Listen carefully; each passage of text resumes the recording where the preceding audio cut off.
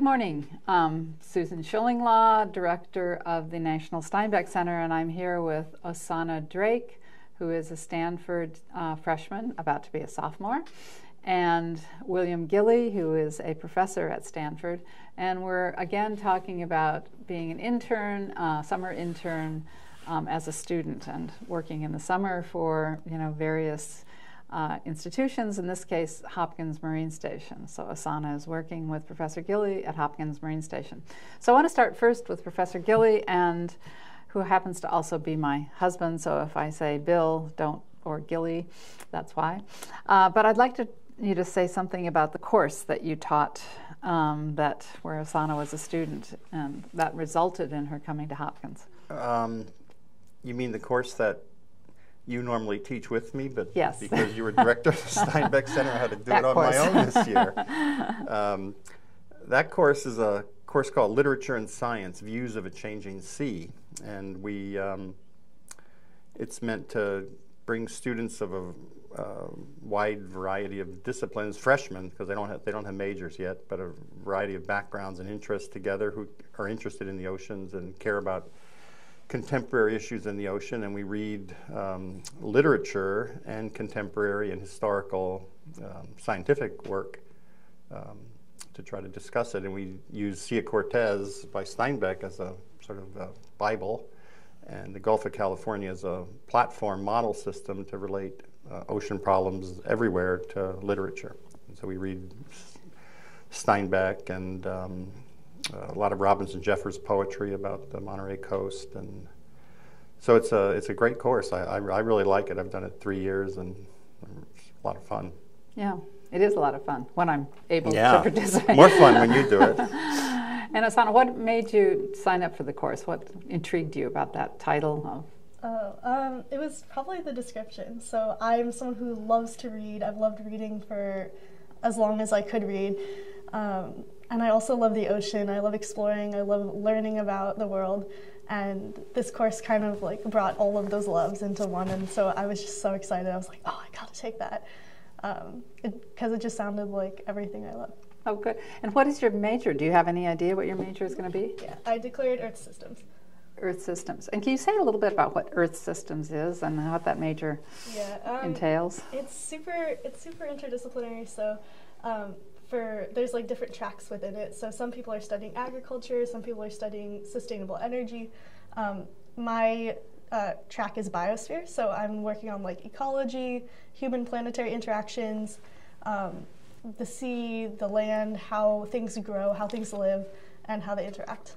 Oh, good. So certainly the course helped with that sort of appreciation of a broad view of human planetary interactions. And what did you like best about the reading in the course? Or Jeffers, Steinbeck, Ricketts? I don't know. I loved all of it. Like, I'm someone who really loves poetry, but in this course specifically, like, I really loved reading Cia Cortez because it's not something I would have picked up on my own. Like, I don't know. I was never really drawn to like classic literature, but when I read it, I really felt it. I was like, wow, like, I think Steinbeck and I would have been friends, like, if we were alive at the same time, and like the same enthusiasm and passion that I could feel when I was reading his words about like the things they would find and the adventures they would go on. Like, I felt like that could have been me, and so it was really cool. It was a really cool experience. Oh, good. Yeah. Do you remember a particular part of the book you liked, or? I can't remember your project. What was your project for the course? Exuberance. Exuberance. So. Yes. That's right. I heard about that, yeah. She was exempted from the final project because she Yay. gave me the idea for the final project through her exuberance. Yeah. Can you say a little bit about what you did for your exuberance project? So instead of like a normal PowerPoint, like probably I should have done, I just went on like a rant for like 45 minutes about how being exuberant and having joy and passion about learning and going places and just finding joy in things, and how that can interact, or like how that affects you as a person, and how that's necessary to be a scientist, and how it helps the world at large, and it's just like a really cool thing that people don't really talk about. Like we love to discuss like intelligence and like other stuff like that that's more like intellectual, but just this raw joy and curiosity is something that is really lacking. But you can't be a good scientist if you aren't really like passionate about what you're doing. So I think it's just a very cool thing. Very well said. I think that Gilly's love of squid is evident every time he talks about them. And indeed, during one interview, you shed a tear over the death of a squid. So that certainly conveys, I suppose, enthusiasm and passion for your field, would you say? Well, I agree with Osana that you have to be exuberant if you want to do science. So you need to have something that really makes you want to go to the lab or in the field every day. And I guess I wouldn't say it's squid. It's just more of the explorations and seeing new things and looking under different rocks and asking questions. Yeah. Curiosity. And curiosity is something you can't really teach. So that's good. Well, let's turn to your internship. So what made you decide to come to Hopkins for the summer?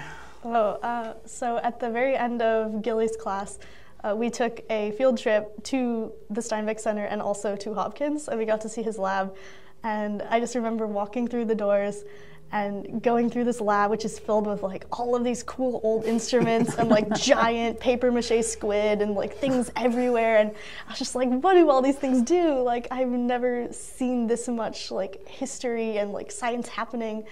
And I was just like, wow, Gilly, do you need interns? Like as a joke. And he's like, yeah, sure. Do you want to work for me? And I was like, yes, I do.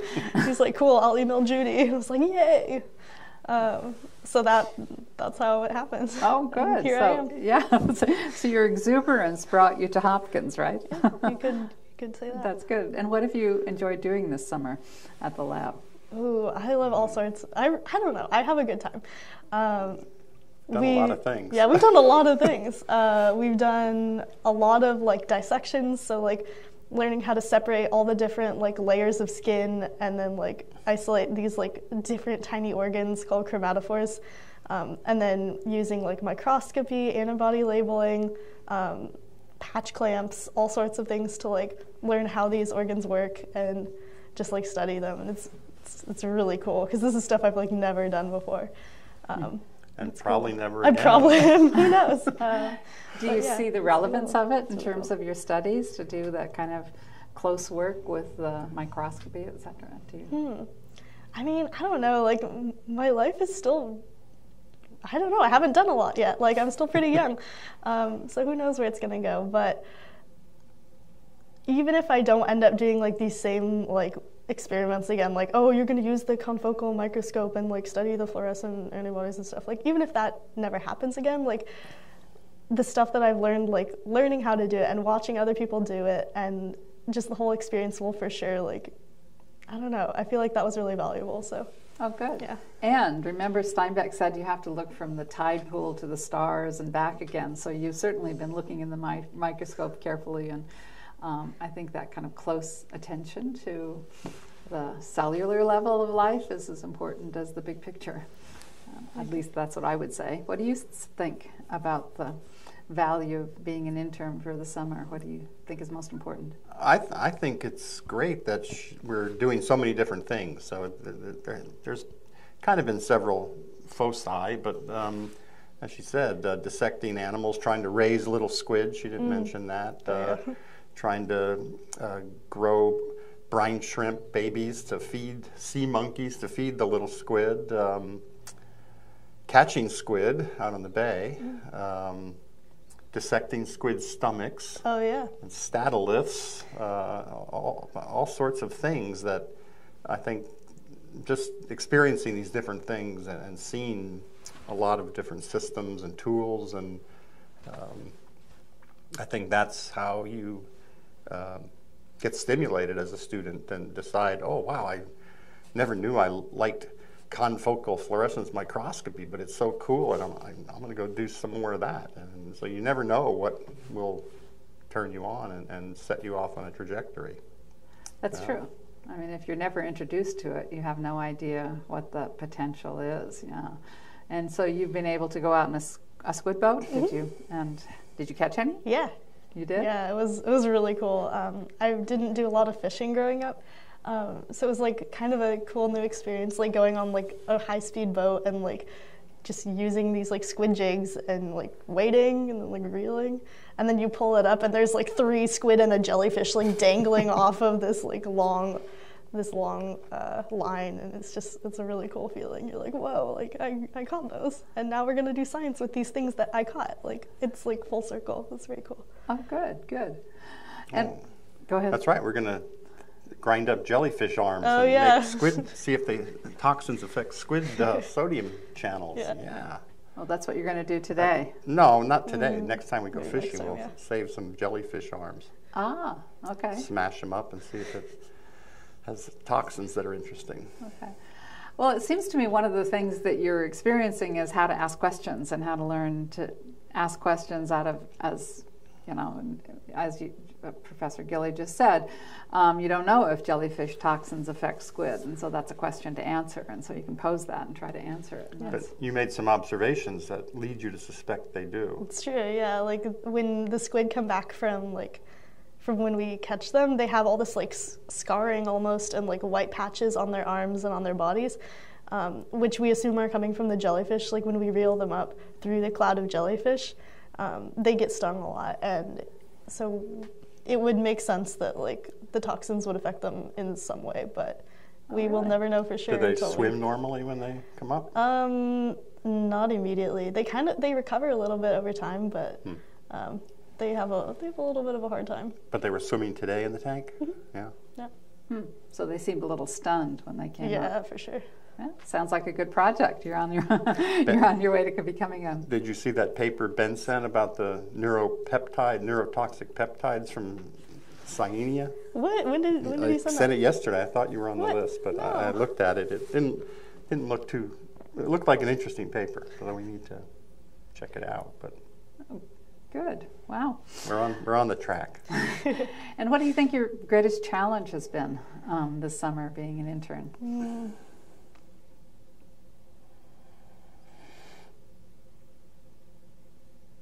I don't know. Yeah, there have been some challenges, but none that I would say were really like so big that I had to like surmount them in like a really meaningful way.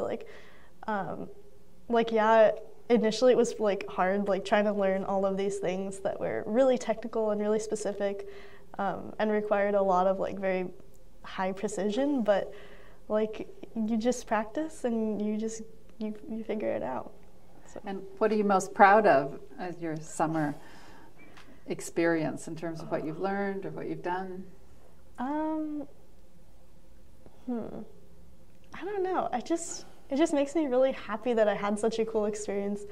I'm kind of proud that like for the first time I'm like living on my own, like in an apartment, like away from the dorms, away from like my family, and I go into work and I do science, and it makes me feel like I'm kind of like an adult, which is just it's a cool feeling when you're like 19 and like you're still kind of a kid. It's interesting, but yeah, it makes me feel like I can do real work, and even if I don't know everything, like the work can still be really meaningful and helpful, and I can still learn some really cool stuff about the world and help us understand it better. So very well really said. happy. That's very impressive and inspirational. I think for other interns, knowing that part of the internship experience is just the life experience of living on your own and realizing that you are an adult or becoming an adult, and that you can take on responsibilities and learn things. That's very well put. How would you add to that in terms of your experience with interns in your lab? This is the first time I've had interns that I've sort of haven't tried to get to do specific projects, like a research project. This is more of a hey, let's try this and do this today and this tomorrow and do a lot of different things, which is kind of what you have to do, I think, when you're looking at things that aren't completely established, how to do them. So you need to try different things and look at different things. So it's been really a lot of fun having interns that are part of a team that can do things together. So I thought the best part of the summer so far was when we had the visitor from North Carolina, and we were working on muscle fibers from arms and tentacles of squids, trying to see how their electrical properties were different. And we always have good chalk talks. So a lot of these things are pretty high level, background intensive. So we usually start one of these little exploratory modules with a chalk talk session where we just kind of sit around and talk about things rather than lecturing. And so we'd sit around and talk for a few hours, and then we would go do some experiments, and they'd learn how to do these dissections and learn how to make the electrodes and learn how to analyze the data.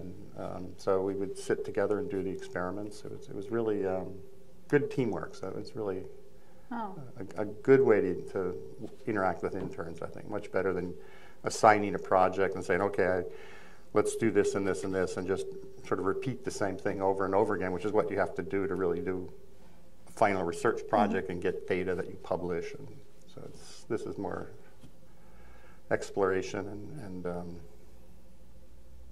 exuberant science. Exuberant science. I like that.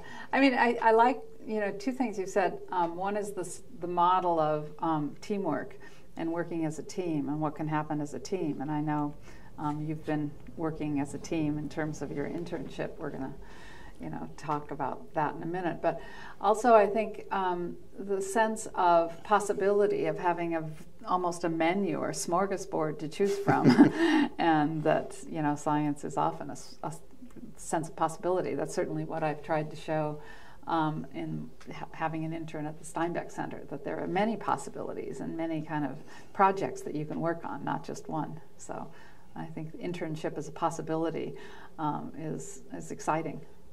Would you agree? Oh yeah, absolutely. Good, yeah. Well, do you have any concluding remarks, anything you'd like to say in terms of? I don't know. It's really, really amazing, and if anybody has the opportunity to do it, I would definitely recommend it. Good, yes. Certainly after your freshman year or any time during your undergraduate career. Yeah. Well, thank you very much. That ends our discussion with Osana and Professor Gilly, and thank you very much.